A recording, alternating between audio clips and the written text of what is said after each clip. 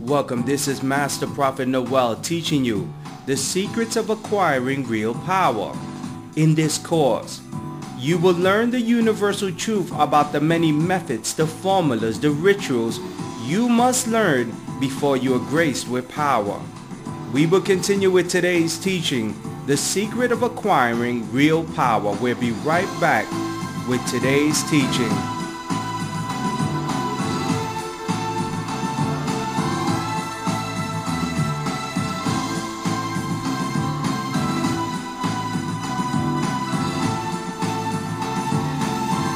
The secret of acquiring real power, principle number 1.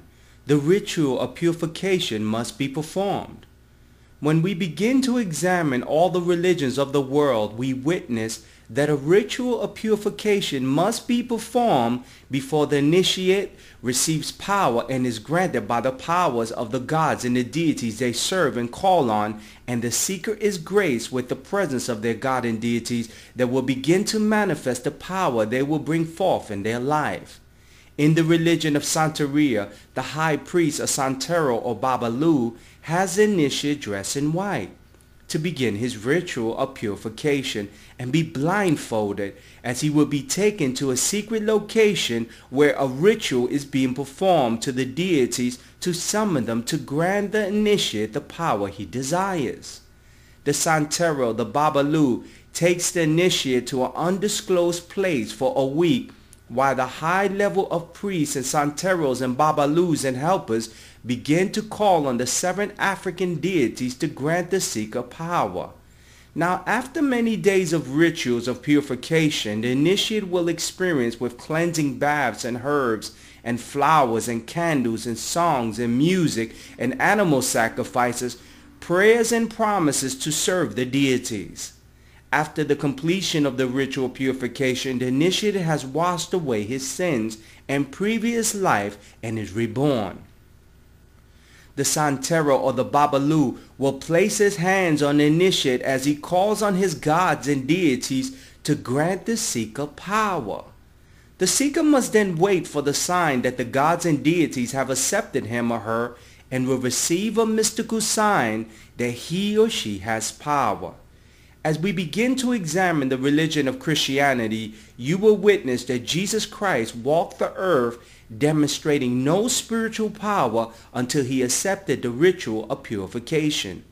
As Jesus Christ went into the John the Baptist and fulfilled the ritual of purification, John the Baptist laid his hands on him with prayers to summon his God. Jesus Christ was then dunked into the Jordan River, which was very salty, to purify him. Now John the Baptist understood the ritual of purification would only be completed when the initiate experiences a mystical sign that will grant him the power he desires. In Matthew chapter 3 verse 16, as soon as Jesus was baptized, he went up out of the water.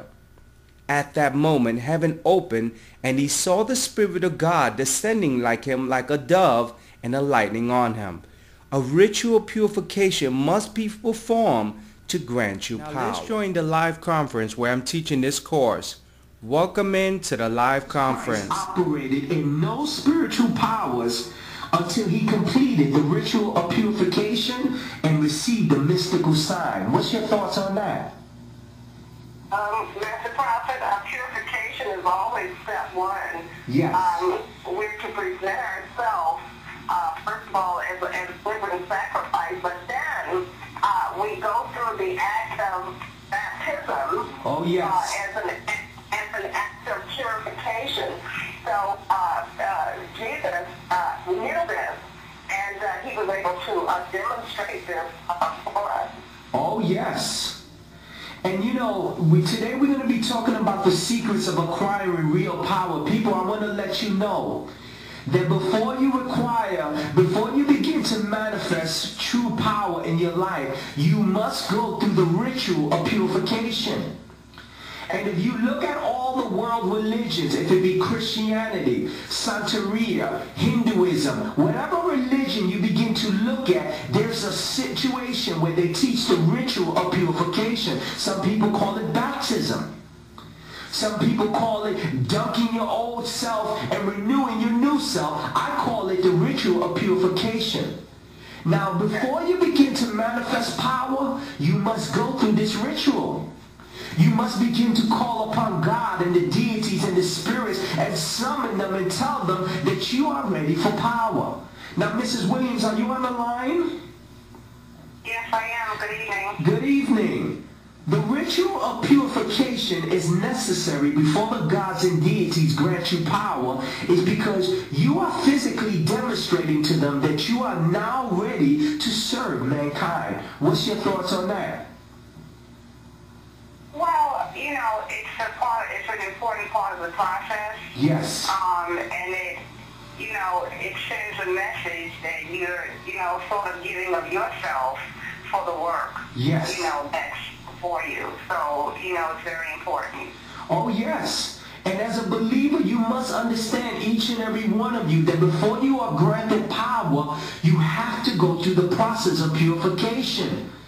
You have to understand that you cannot stand in front of the deities, the powers, God, the Holy Spirit, unless you are purified. Prophet Marlon, you on the line?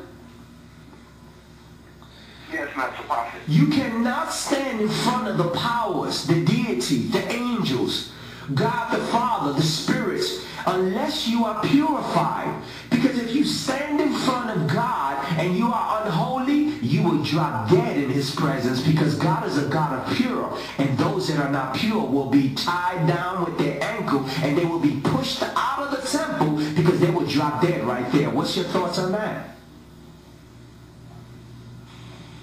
Wow, that's a powerful concept, and it's a good teaching on the first step and how we begin to enter into gaining that power, and it's a step that, can't be skipped over. Oh, yes. And let me say it again. Mrs. Cross, you on the line? Yes, I'm here. Read the book of Leviticus and read the book of Deuteronomy.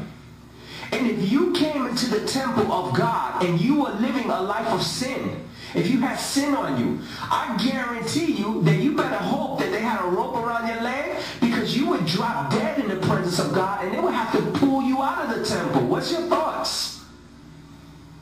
Master Prophet, God, Almighty God, is purity.